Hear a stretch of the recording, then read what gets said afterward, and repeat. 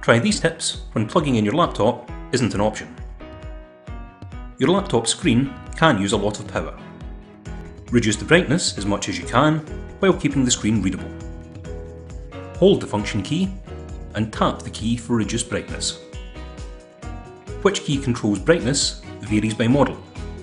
Look for the sun icon or check your product guide. Turn off Wi-Fi and Bluetooth if you're not using them. Your laptop may have a sliding switch on the side. If not, hold the FN key and press the key with the antenna icon. Turning off keyboard backlighting will also save a little power.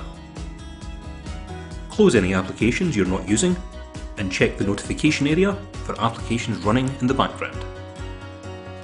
The Windows Power Troubleshooter can help you find and fix problems that reduce battery life. Search for Trouble, select Troubleshooting, then Improve Power Usage. The troubleshooter will guide you through applying fixes or changing settings.